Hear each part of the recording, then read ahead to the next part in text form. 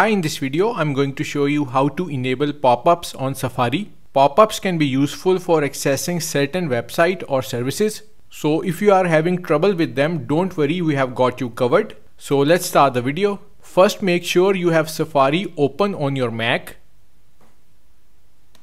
To allow pop-ups in Safari on MacBook Pro and MacBook Air, click on Safari in the top left corner of your screen. And then click on Settings.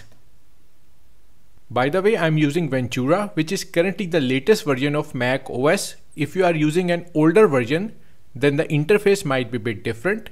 Now in the settings window, click on the Websites tab at the top. So click on Websites. Here you will see various website categories on the left.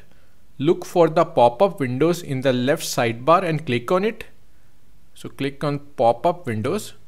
Now you will see a list of websites that you have previously visited that may have had pop-ups blocked. You can individually choose to allow pop-ups for these websites. To enable pop-ups for a specific website, simply click on the drop-down menu next to its name and select Allow. So select Allow.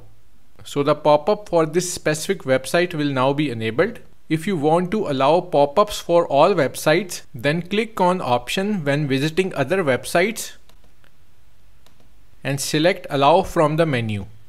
So now pop-ups are enabled for all websites.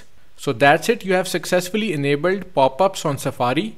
Thanks for watching, and don't forget to hit the like button and do subscribe to my channel for more Safari guides.